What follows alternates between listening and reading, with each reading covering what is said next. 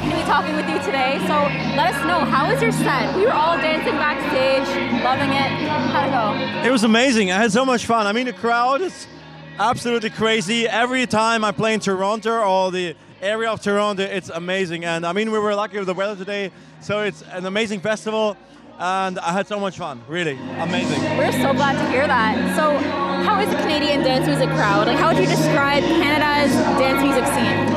I would say Canada is a very, like, people have always a very positive vibe.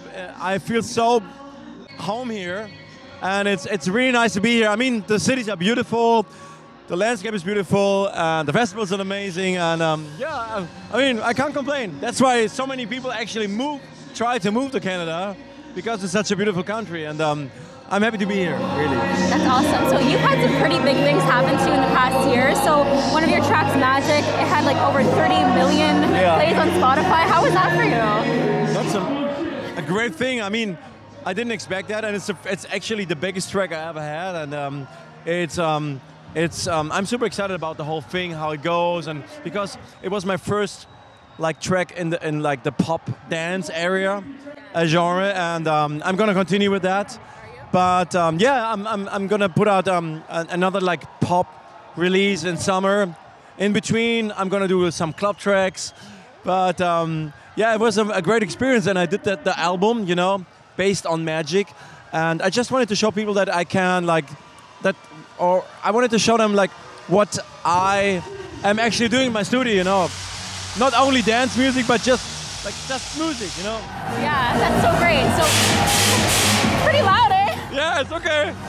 What else can we expect from you this year? You can expect in like 5 or 6 weeks from now, you can expect a club track, a really cool club track. I'm going back a little bit into the house area, the house genre, like back to my own roots. So this is gonna come out in like 5-6 weeks from now, and then I'm gonna have another pop track coming out, pop single in summer.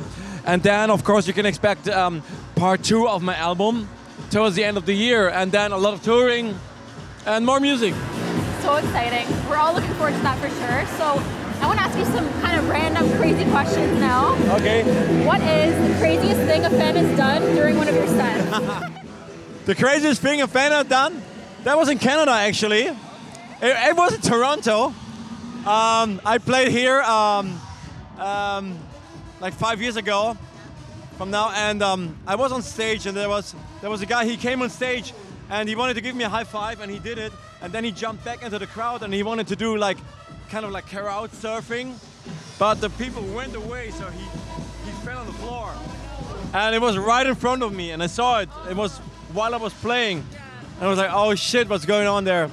But actually I found out after my set that there was no damage, and he was okay, he wasn't injured. And we had a couple of drinks together, and he was a big fan, but that was like really crazy to see that, you know. I can imagine, like a front row seat to that. Yeah. Well, thank God he was okay. So what's something that people don't really know about you, like your fans might not know about you, that you can let us know? Secret. Yeah, there's no secrets. I wouldn't tell my secrets. Come on. No. Hey. I guess not, guys. I tried. It's okay. Thank you so much for chatting with us today. Pleasure. And we look forward to all your tracks that are coming out pretty soon. Yeah, thank you so much, and hope to see you in Canada soon. Yeah, I hope to be back very soon. Thank you so much for having me. Great, thank you. Thank you.